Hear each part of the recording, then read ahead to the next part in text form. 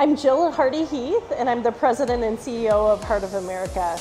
And we're here today to actually transform the Knox Boys and Girls Club of Broward County here in Fort Lauderdale.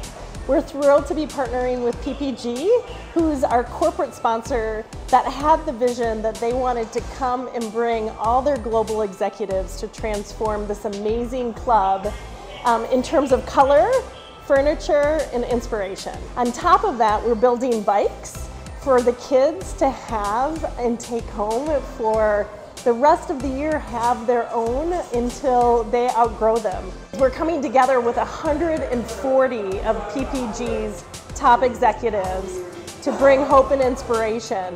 We're doing outside work, inside work, and we are bringing resources and color into this space.